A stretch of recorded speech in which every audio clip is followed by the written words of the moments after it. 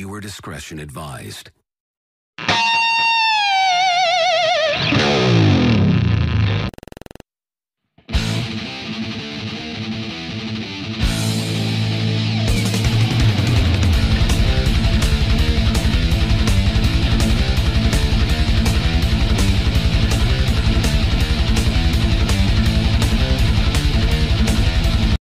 Good morning, metalheads. Welcome to another episode of Thrash Talk.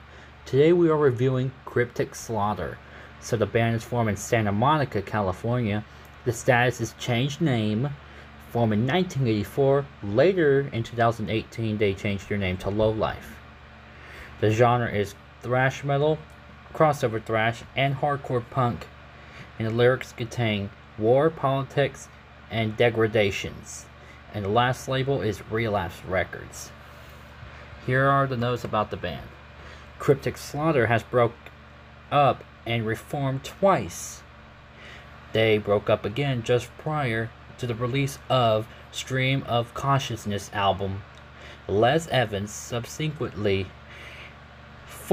reformed Cryptic Slaughter in 1989 with a new lineup which managed to record the album Speak Your Peace before splitting up again a year later. In 2003, Cryptic Slaughter recorded one new track called Cataract, but a few months later the band split up.